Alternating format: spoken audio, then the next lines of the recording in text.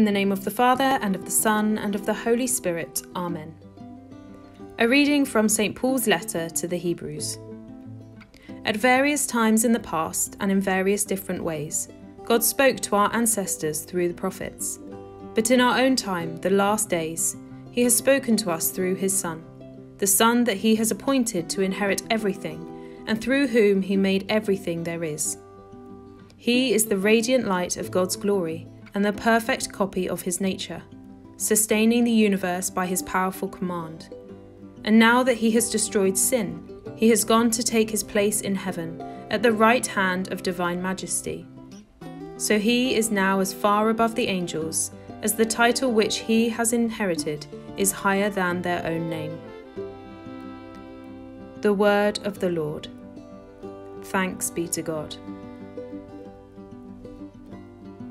Now that we have celebrated the baptism of Jesus, we enter into ordinary time in the church, although it won't be long before Lent starts.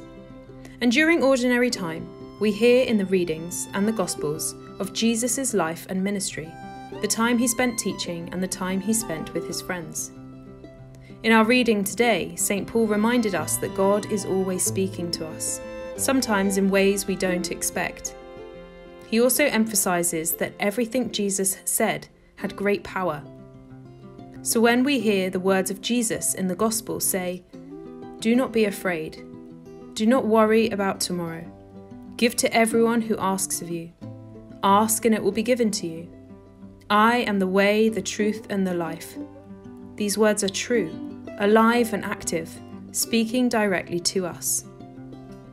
God is always speaking to us, but are we really listening? Are we making space and silence for God to be heard? Take some time today just to be silent and still. Let us pray. Heavenly Father, You sent Your Son Jesus into the world to proclaim Your word, Your gospel of truth, love and forgiveness. We pray that we will listen to You speak to us and seek to hear Your voice. May Your word, spoken through the Scriptures, inspire each of us and lead us closer to Your heart. We make this prayer through Jesus Christ our Lord. Amen. In the name of the Father, and of the Son, and of the Holy Spirit.